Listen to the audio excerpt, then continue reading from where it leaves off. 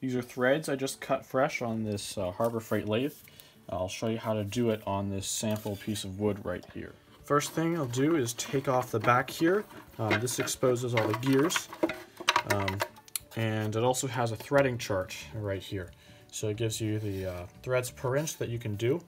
Looks like it goes all the way from 12 to 52 in increments that vary. And then got the gears here. We have the replacement gears with different amounts of teeth that vary the ratio between the rotations of the spindle and the rotations of the lead screw down here. Right now it's set up to do 12 threads per inch, which is the coarsest it can do. Here's all the gears that go together to make all these different combinations. You can see that some use 3 gears, some use 4 gears.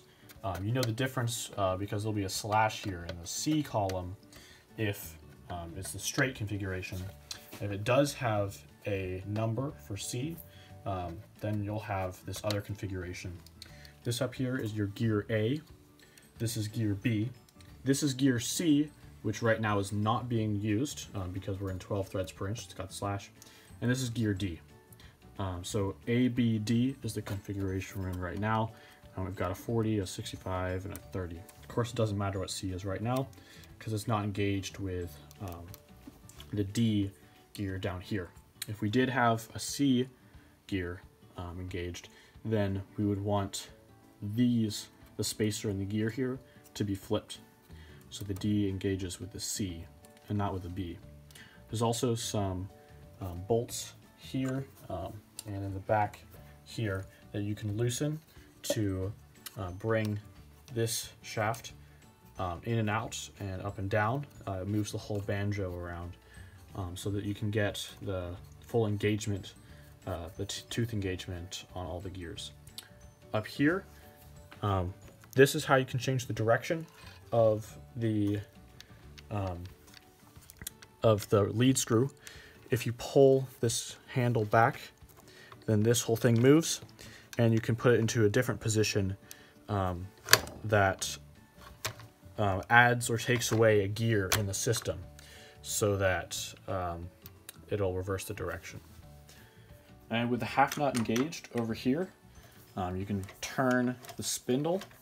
See all the gears moving over here down to the lead screw, and the lead screw is driving our whole carriage. Oh, I'm gonna go ahead and put the cover back on, cover up all the gears that could get stuff caught in them, and it's safer just to cover them up. I like to use just a standard bolt here, as big as I can get to use instead of a fishtail gauge. I don't have a fishtail gauge, so what I do is I line up the bolt so that it's sitting right on what I'm trying to thread, and then I can see how my tool is aligned. It looks like in this case my tool is right where it should be. This would tell me if the tool is rotated in either direction, but it looks like the 60-degree point of the tool is laying just where it needs to be. Technically, before threading, we should turn the compound rest so that it's about a 60-degree angle and feed in this direction. But since we're cutting wood, I don't think it's a big deal. I'm okay with just feeding straight in on soft material like this. But if you're cutting a thread that would have to be more precise and in a harder material, you want to put it so that it's from straight, it should be 29.5 degrees in this direction. But I'm going to leave it like this for now, and we can go ahead and start threading. I'm going to put a relief in the back right here so that whenever I thread, I can come all the way up until my relief.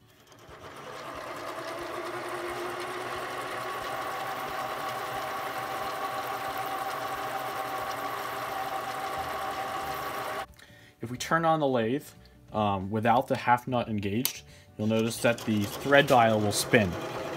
I'll bring it out here, and if I engage it somewhere, you see the thread dial stops and the carriage moves instead. So that's how we're going to use it to get perfect timing. I'll bring it out here. I'll just touch on my part so we can get a scratch pass.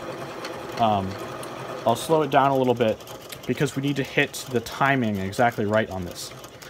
I'm going to try to hit the 1, engage the half nut lever at the 1 every time. I think that there are symmetries within the dial, and I might be able to pick up the same thread using several of different positions, but I'm not exactly sure how the dial works. I'd have to do some more experimentation, but if you want to guarantee that you always hit the same threading line, you can always go on the same number. So I always just hit the 1, and I know that I'm going to pick up the same thread.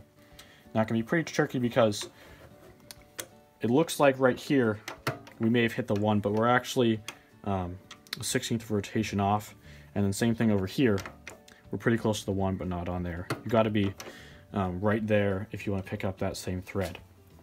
So in this case, we can actually engage the half nut lever before we have touched our, or before we engage the spindle. Sometimes you can't, depending on what the workpiece looks like. Since we just have open air on this side, I have the half nut lever engaged already. And as I turn it on, you can see it's going to be traveling. So I'm just going to let it go all the way until we hit the relief and then cut the machine off.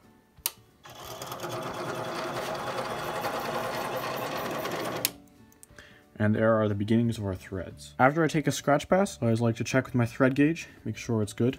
You can see it is 12 threads per inch, just like we set the gears to in the back. So that means it's cutting correctly. We can go ahead and proceed to depth.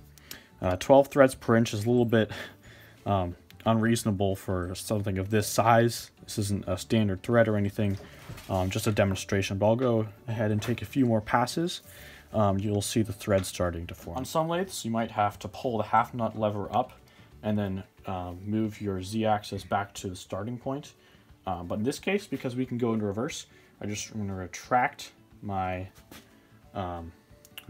X, switch it into reverse, keep the lever engaged, turn on my spindle, and we'll back up.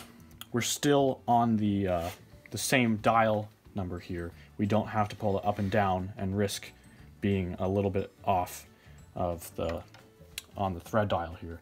We can just go ahead in a little bit more, farther depth of cut, and take another pass. So typically you'd be feeding in this direction, but I'm just going to be feeding forward for simplicity. And I went ahead to my other depth, put it back into forward. This is still engaged, so we can turn it on. We stop in our relief, and the threads are a little bit deeper.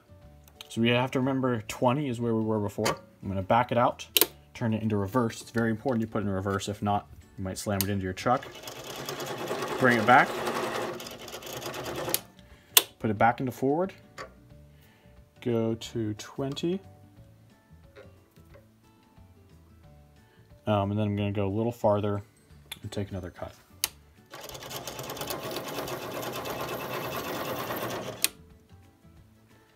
So it looks like the wood's chipping out a lot. I'm used to cutting metal or plastic.